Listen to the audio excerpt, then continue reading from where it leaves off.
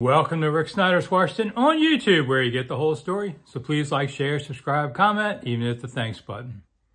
Well, it's honeymoon time coming up, and I'm not talking about spring weddings.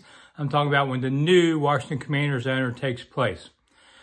The first thing he should do, all right, you have your press conference, tell everybody it's going to be a new era, the old days are gone, this is going to be the new days. And then you make two plans. One, win back fans. And two, win back politicians. Okay, with the fans, you tell them, listen, man, I know the last guy treated you like an ATM.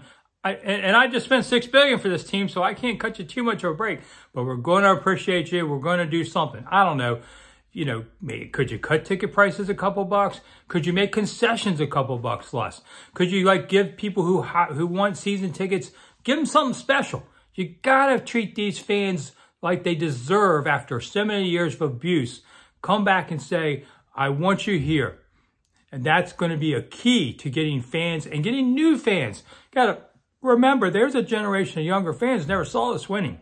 You got to do something for them, especially when we think about in a few years, the stadium's coming, and you want those fans to fill that stadium. You've got to grow. Now, you got to win, okay?